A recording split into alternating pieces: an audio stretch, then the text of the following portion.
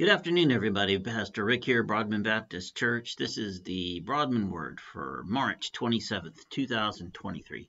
Can't believe we're already into spring and that March is already over, but that is what it is. And today, looking around and seeing little buds on everything and grass greening up and all kinds of early spring type thing going on, it spurred me to think about John chapter 3. 17 and 18 about life. So let me read to you. It said, "For God did not send his Son into the world to condemn the world, but to save the world through him. Whoever believes in him is not condemned, but whoever does not believe stands condemned already, because they have not believed in the name of God's one and only Son." So, as we can see, there is a very clear delineation between folks. There are those who have believed in the name of the Son of God and those who have not. And there are some who will be called to light and life, and the ones who reject God will not. They will face eternal separation, condemnation from God after their last days here on earth. So the application for us then is to understand that we have very important work here to do. We've all been given specific jobs in the kingdom, and we've been given the tools and equipment necessary through the Holy Spirit to do that work and to do it well. We have God to depend on for spiritual maturity, wisdom when we ask for it. We have the Holy Spirit as a guide to guide us through each and every situation, and we don't have to rely on our words. We can use God's words. We can use the tools God gave us. And so there's really not much else for us to do except to make our way through this life with no assumptions. And what do I mean? I mean that we know that not everybody's going to be called to the Father, but we don't know who. And we can't make any assumptions. We have no time for such things. We have no test that we can give to see if somebody's going to respond to a call from the Father. There is no barcode on anybody, thank goodness. There's no chip to scan, no QR code, no CT scan that can be done to figure out who's going to be called.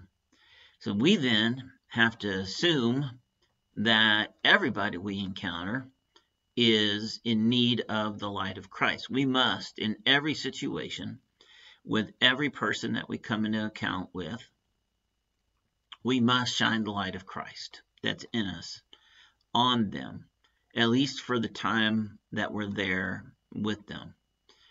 And then we must hope that that light caused them to want to seek a relationship with God, to find out what it is that makes you so different than everybody else, and to want to have a part of that, to understand what it is that gives you your joy, your faith, your hope, your light. And in making no assumptions, then, we can't really afford to pass anybody up. And I mean everybody. Being a Christian is not an easy call. It is not something to be taken lightly. It's not just a part of your life. It is your life, the totality of your life. You're not here to do whatever earthly job you have.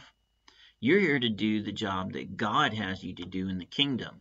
That earthly job, or however it is you sustain yourself, is there for your physical support so that you can go and do the work of God, the work that He set out for you, the work that He equipped you to do, and sent you on your mission upon profession of faith in Jesus Christ, His Son. And so with that knowledge, we must walk out the door every day with a plan. We must be focused. We must be intentional. You know who you're going to see approximately, in what situations you're going to see them in, and you need to have a plan for that situation and for that person, for them to hear what they need to hear. Not what you want them to hear, but to hear what they need to hear. That requires you to know them first. Blind dropping of scripture might be kind of dramatic, but it's very seldom useful in any particular situation. Scripture is always good and true, always good for anybody. But when you're trying to show somebody the light of Christ,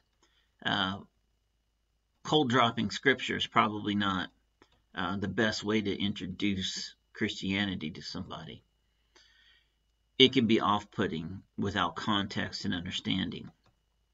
So then you have to do the hard work. You have to understand their situation.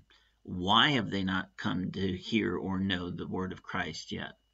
What is it that might be holding them back? What concerns do they have? What questions do they have? And you need to work your way into that situation until you are able to begin to connect dots for them through Scripture, through the Word of God.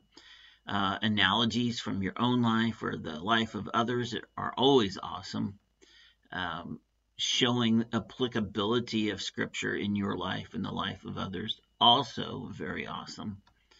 And then just straight up knowing the various stories from the Bible, at least some, that you can employ to get the individual to understand that Scripture applies to them as well. All of these things are necessary for us. And the reason is we want to avoid the already condemned because they have not recognized the Son of God. We need to at least give them the opportunity.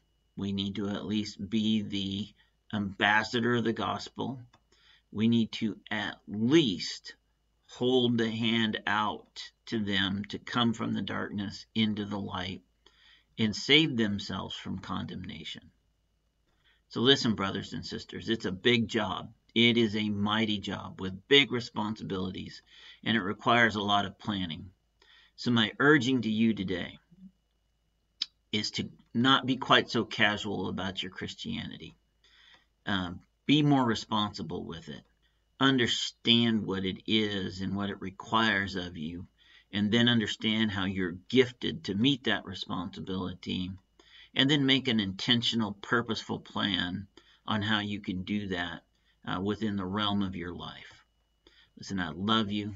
I'll see you next time.